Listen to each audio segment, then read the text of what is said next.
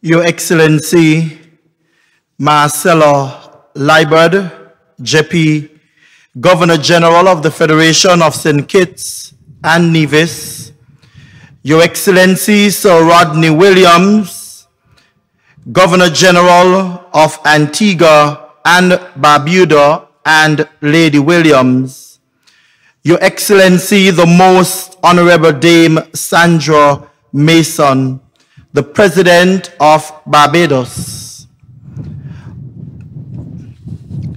Their Lordships, the Honorable Justice Morley QC, the Honorable Justice Yvette Wallace QC, and the Honorable Tamara Gill, Your Honor, Hailita Liburd, Deputy Governor General for Nevis, Your Excellency Sir Edmund Lawrence and Lady Lawrence, the Right Excellent and the Right Honorable Dr. Sir Kennedy Simmons, National Hero, and Lady Simmons.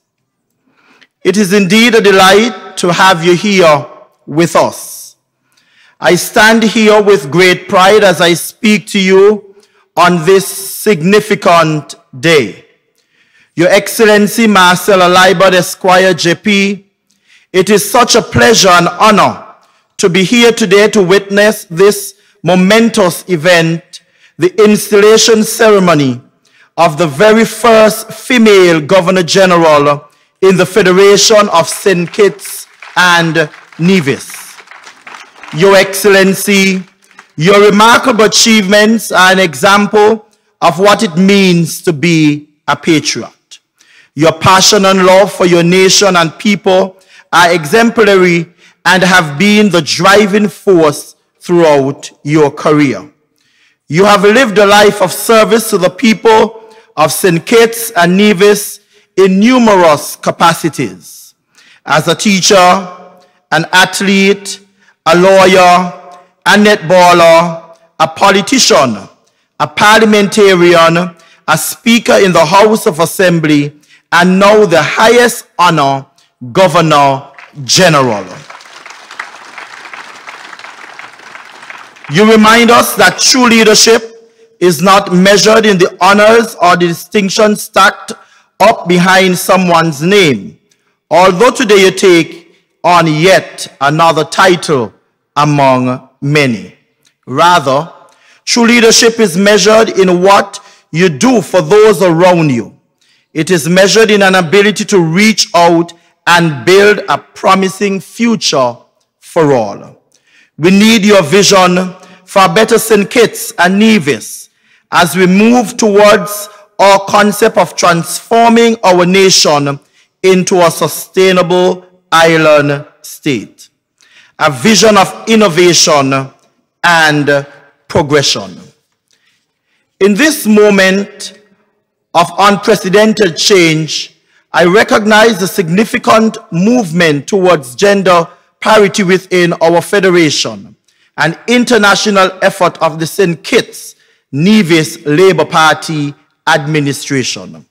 We have demonstrated what it means to be committed to gender equality since taking office. The dedication is reflected in our parliament, which currently has the highest number of female members in its history, and now we have once again made history with the first female Governor General.